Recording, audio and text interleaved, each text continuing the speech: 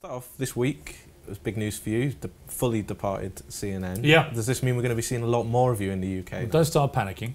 Not necessarily. No, a bit more, I think. Yeah, I've missed England and I've been able to spend most of the summer. It's been fantastic. But I still want to go back to America, and I've got a few offers on the table to do other stuff there. But to me, the perfect combination is having stuff in Britain and stuff in America. Life Stories is among a huge number of chat shows on TV. What is it about the show you think that makes it stand out? Well, it's a lot longer. You know, it's one guest and it's for an hour. And I sit down with them for 2 to 3 hours in front of an audience. There's no other show like that on British television.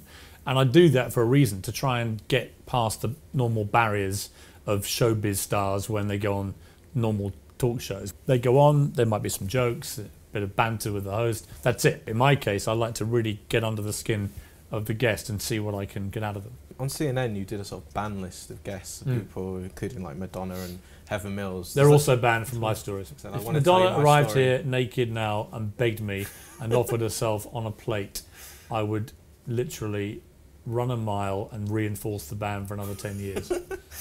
If she's watching, you're not coming on. Stop begging me. Hugh Grant's the same, Heather Mills, Cherie Blair, there's a few others after that. Clarkson can come back on because we've put our feud to one side. Do you think that would be an interesting interview now? Me and Jeremy Clarkson. What do you think? Well, I think it'd be pretty cool. But yeah, so do I. What about you going on Top Gear now?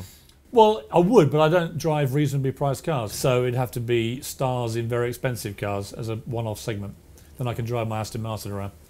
I'm not getting in one of his grubby little cars. Now you're a free agent away from CNN. Are you back in having any talks with Simon Cowell? I have seen Simon Cowell, and we've had talks about all sorts of things.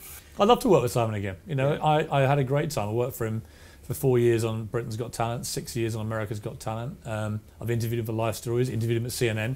Almost everything I've ever done on television, Simon's played a part, and I'm incredibly grateful to him for what he's done for my career on TV.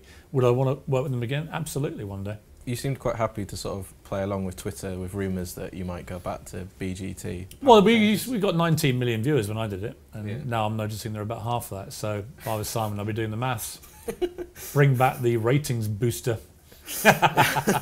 As obviously you've got a close association with celebrity and the tabloids, what did you think to the big story this week about the naked pictures that got leaked? I felt very sorry for these girls, because it's not like they've posed for these pictures thinking anyone's going to see them other than the partner they're with, you know? Someone has stolen these pictures from their email accounts or from their Apple iCloud, whatever it may be, and that's just common theft, and it's a criminal offence. You've got to have limits. You know, to me, it's perfectly reasonable for Jennifer Lawrence to want to do a magazine cover, not wearing many clothes, that's stylish, in a great studio, well lit, with a top photographer, and to do that to promote herself and her movies without the world then demanding the right to see any naked selfie she sends her boyfriend.